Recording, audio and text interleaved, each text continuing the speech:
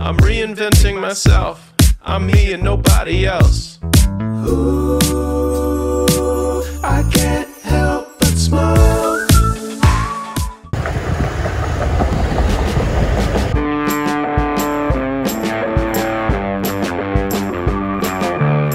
Hello everybody and welcome to another one of these things. I'm going to be calling this one the Buildings of Interest video, and back there is a building of interest to me. It's the permanent building. I'll tell you a little bit more about it later. In this one I'm using the 9mm 2.8 from Laowa, probably one of the best lenses you can get for the APS-C system for doing architectural work. Anyway, ambitious day today, got a lot of buildings to cover. Catch you later. Although a beautiful building, it's not why it's of interest to me. Back in the 90s, my sister and I used to work on a lot of film and television sets, and this was the only location in which we appeared together. It's the movie Maximum Risk from 1996 with Jean-Claude Van Damme. Old City Hall by E.J. Lennox, designed a lot of buildings in the city. And New City Hall by Vilio Revel, famous modernist Finnish architect. Also very popular for films. The Sentinel with Michael Douglas. The Four Seasons Centre, home of the Canadian Opera Company and the National Ballet.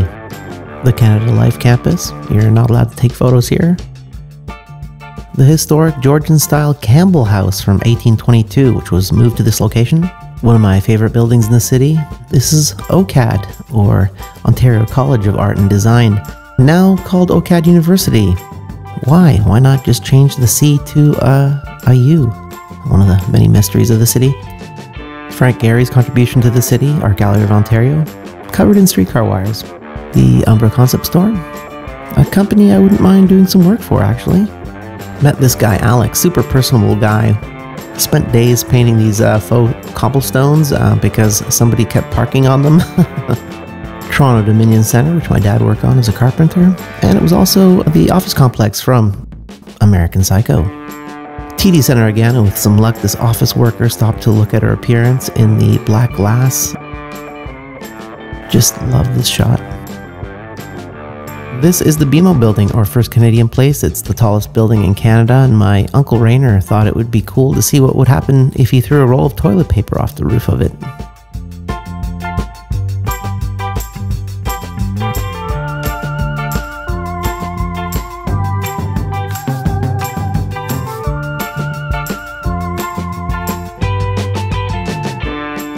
Of course, the CN Tower, the tallest freestanding structure in Canada.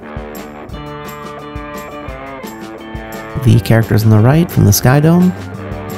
Who doesn't like trains and my dumb reflection in the glass? I don't know what this building is called, but I really do like the artwork. I really dig the way this building's supports are behind the glass. This is the very cool Roy Thompson Hall. Fans of the show The Boys may recognize it as the Vought building. At least the bottom of it.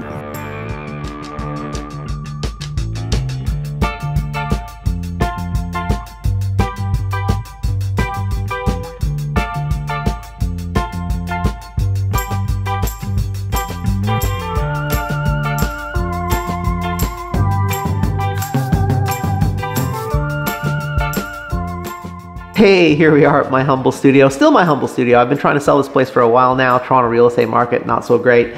Hard to complain though. I do have a home and a place to shoot these episodes. Finally, to explain the title, there are very few alternatives to this lens if you look at full frame. Actually, within the APS-C space, there is another lens. It's the NICE. I'm not really sure how to say it. They've got a 9mm as well. That looks like a great lens as well, but it's a little bit bigger than this. I do like the form factor of this, although it is actually a little heavier than it looks.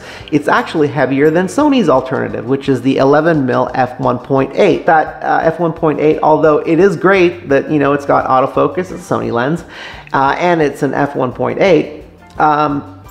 The only thing about that is that I really wouldn't be using the autofocus. That wider aperture doesn't really mean a lot to me as well, so it's a little bit about use case. When I'm shooting ultra wide, I'm usually wanting a deeper depth of field, so I'm usually shooting at f5.6 or even smaller, often between f8 and f11 actually. All that stuff that I shot yesterday was between f8 and f11, and I just set my focus once, didn't touch that focus dial at all after that, because when you're shooting at those apertures, you're pretty much in focus all the time. So autofocus, not a big deal when you're shooting ultra wide when it comes to the architectural stuff. And even indoors, although you have to kind of push it sometimes. Sometimes I'll go to f5.6 when I'm shooting indoors with this, because of course with APS-C, you're sometimes struggling for light a little bit. Has not been an issue at all. Have been shooting with this for indoor stuff, doing architectural stuff inside. Anyway, so that's that argument there. But the other thing is 11mm versus 9mm. 9mm is 13.5 mil equivalent on full frame, and 11 is 16.5. That difference is huge. Every millimeter counts when you're talking ultra wide. Now, 16 is a very popular ultra wide focal length for photographers. My friend Mark, he doesn't shoot any wider than 16. His ultra wide is a 16, and a lot of photographers feel that not going any wider than that is a little bit more natural looking, and I understand that. But if you're going from 13.5 equivalent to 16.5, like the 11mm Sony, it is quite a bit narrower, and it would be a bit of an adjustment. I really do like the flexibility of being able to crop in from that wider focal length. And it does make rooms a lot bigger looking when you're doing interiors, and it certainly makes exteriors look a lot more dramatic as well. So another argument for this, and a reason it'd be very difficult to get rid of this lens. So why in the world wouldn't I go with full frame then, and Laowa's full frame alternative, because they've got a 9mm for full frame as well. It's a f5.6. Well, the thing is about that lens is that you can't screw filters onto the front, and that's a bit of a deal breaker for me, because I do use NDs on all my lenses, and I like to be able to screw them onto the front, and you can't do that with the full frame equivalent of that, the Laowa's 9mm 5.6. And that goes for all the other full frame alternatives. Really, most of them have that issue with not being able to screw filters onto the front. It's either that, or they're too heavy, or they are super expensive, or all of the above. So there you go. There's my argument for APS-C and this lens, which is fantastic. So, one thing you want to watch out for is when you put this this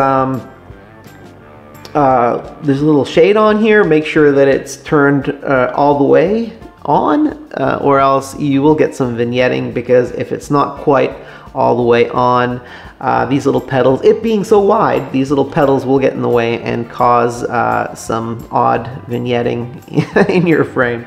Anyway, as usual, I hope you guys got something out of this one. If so, please leave me a thumbs up. If not, that's okay too.